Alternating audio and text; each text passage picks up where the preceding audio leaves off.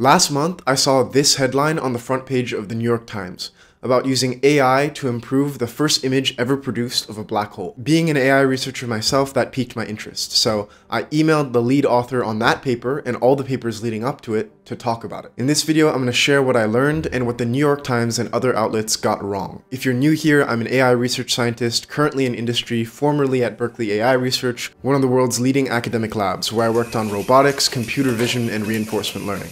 So this video is going to have 3 parts. First, how this black hole image was actually created, and why making an image of a black hole isn't anything like taking a picture with your camera. Second, what the New York Times and other media outlets got wrong. And third, and most importantly, what we can learn from this image about black holes. Before I get into it, please subscribe if you haven't already to support this work.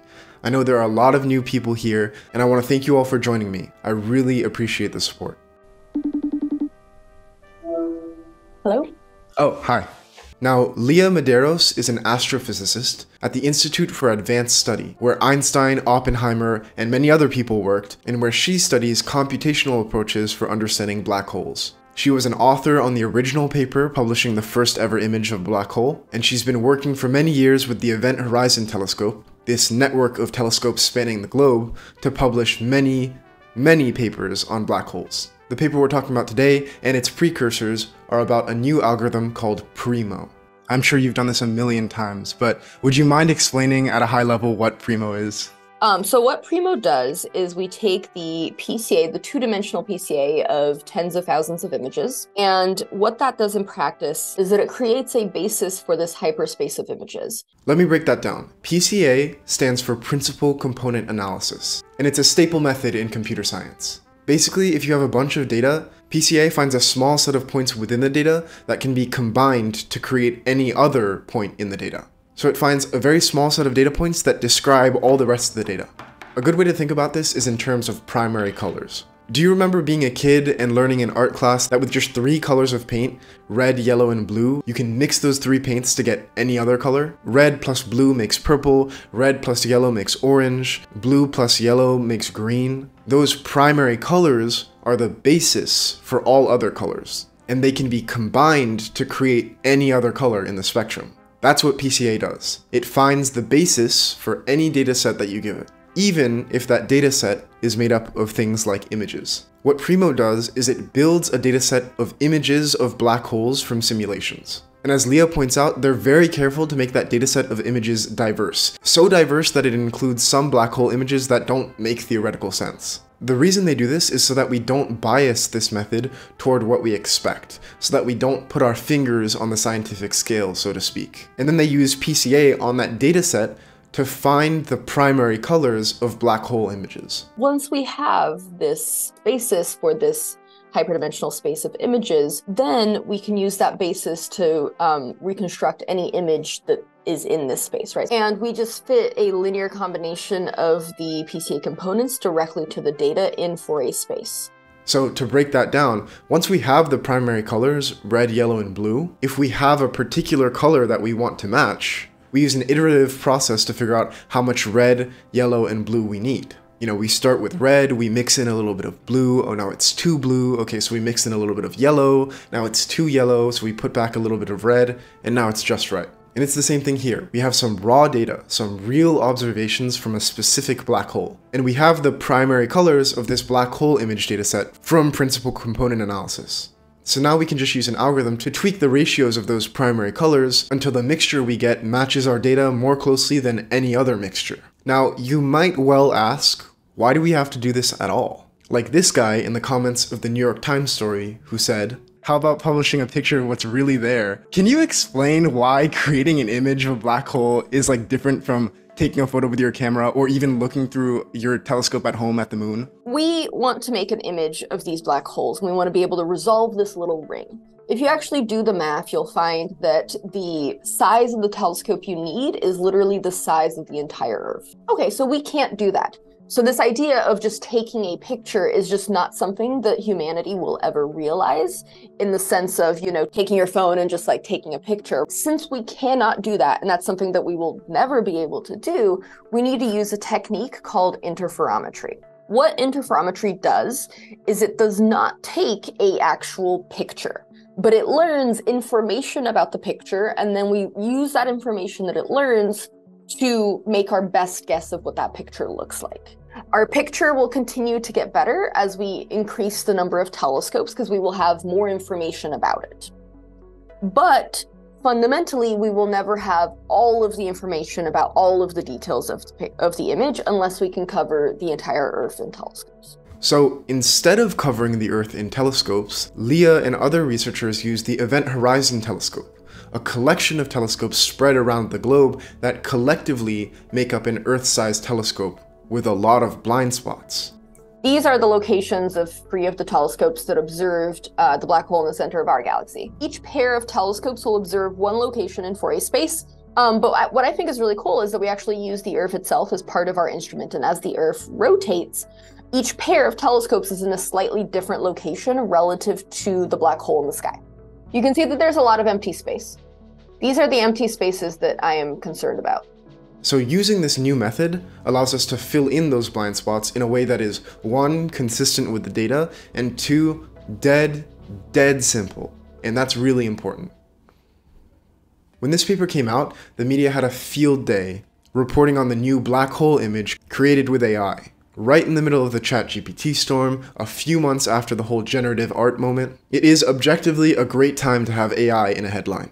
But for reasons we'll explain, the AI used in this paper is nothing like ChatGPT or generative art systems. In fact, it's not really AI at all. So can we start with me explaining some things that I think have been not super accurate in the media? So when I first wrote the original algorithm paper that came out earlier this year, I didn't even have the words machine learning in the text, to be completely honest. I added a couple paragraphs. That explanation in those paragraphs made it into the follow-up paper with the actual image, and it made it into the press release. However, it's actually dictionary learning. It's not AI. It's very easy to understand. It's actually quite simple, I think. And I actually think that that's what makes this so powerful, is that we don't need something like a real AI or a convolutional neural network. We're nothing like ChatGPT or anything like that, right? Principal component analysis is a super simple method. It's bread and butter. I learned it in my very first semester of college, in a math class called linear algebra, not in a computer science class, not in an AI class. I didn't even get to AI until a year later. It's nothing like ChatGPT, and it's certainly nothing like AI art generators, which have billions of parameters and are trained on billions of images. This method has 20 parameters, and it's not even right to say it's trained. It doesn't learn anything. It's not inventing anything. It's not really trained at all. It just selects points from a dataset that summarize that dataset well. So when these articles come out saying, Astrophysicist creates black hole image using AI, around the same time they're publishing headlines that say things like Midjourney releases art generated by AI, it makes the two sound equivalent. But in reality, this simple PCA approach and these giant AI models are about as different as this thing and this thing. Part of it is that the headline says AI in, like big letters, where like PCA, yeah. I mean, I don't know, maybe I would call it AI. I would mostly call it linear algebra, Yeah, again, right, this is the first draft that I wrote. That's what I called it. And that's the other part that I wish that was better represented in the media in general, is that like AI isn't magic. It's not machines actually thinking. Yeah. It's researchers getting very clever in how they use linear algebra. We're not creating things out of thin air. We're not, creating hyper resolution. We're not doing any of that. But we do need to fill in the gaps. Like there's no way to move forward without filling in the gaps. So what is right to say about this black hole? What can we learn from this image? I'm gonna let Lia explain because I am not an expert astrophysicist. Einstein's theory of gravity, general relativity, predicts that black holes in space should have a very specific shape. And when I say shape, I mean shape in 4D. So like the actual 4-dimensional geometry of them. If you were to find a black hole that is not consistent with that, it would mean that either one of those assumptions is not valid, or that there's something fundamental wrong with our understanding of gravity itself. There's 3 things I want to talk about what the take-home messages from this image are. So the first thing I want to say is that the main thing we want is the ring diameter, actually. So when I say that we're measuring the ring size allows us to test whether the geometry of the black hole is consistent with our expectations. Second is this ring width. The fact that we can actually get a good ring width is super exciting and super important for a variety of reasons. We know that the ring width can act effectively as an upper bound on our uncertainty. And so the fact that you can constrain the ring to be thinner is actually really exciting and really important. The third thing I would say is like a take home of why this is exciting is that the dark spot in the center of the ring is really important for us. If Einstein is right, we think that this is a black hole and this should have it should have an event horizon. It should not have a normal surface. So if hypothetically this wasn't a black hole and it was some other weird object that we don't understand, and it were to have a surface like a planet, for example, it might reflect some of the light that falls onto its surface. If it were to reflect light, the way that we would see that in our image would be that the dark spot at the center of the ring would be less dark. If you look at the original dark spot in the original image, it's really not that dark. But in the new image, it's a lot darker. So there you have it. This image helps us learn a lot about black holes, but there are still a lot of unknowns and a lot of things we don't want people leaping to conclusions about. You should not look at this image and say the dark spot is the event horizon. That is completely wrong. And that's in a lot of media. We cannot see the event horizon, and proving whether or not this object has an event horizon is a really interesting and important question. And we can rule out some alternatives to an event horizon, but we still cannot conclusively prove that this image requires an event horizon. The event horizon is just not something you can see. We can't use this data to prove that it even exists. To prove something is sometimes impossible, right? Like people ask me like, oh, do all galaxies have black holes in their centers? We think so. We don't have an example that proves that we can't prove that a galaxy doesn't have a black hole. But also you can't check every galaxy. Yeah. And there's galaxies where we can't tell. Yeah. Right? And so it's not proven.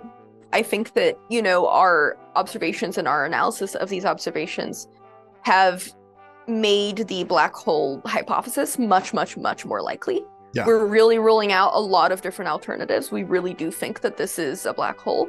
To have something that's not a black hole, you need to create new physics that we don't understand. Right. But again, you can't just point at the dark spot and say that's the event horizon. Yeah. So in conclusion, yes, this is a super exciting, really cool result that improves our understanding of black holes and helps researchers like Lia be more certain that Einstein was correct. But no, it is not using AI in the way a lot of headlines suggest it is. I want to thank Lia Medeiros for being so generous with her time, and I'm looking forward to new and exciting results from her and her collaborators. Thank you all for watching, thank you all for being here. Please subscribe if you haven't already to support work like this. You can also subscribe to me on Substack, where I write about AI, internet culture, and tech. Thanks so much.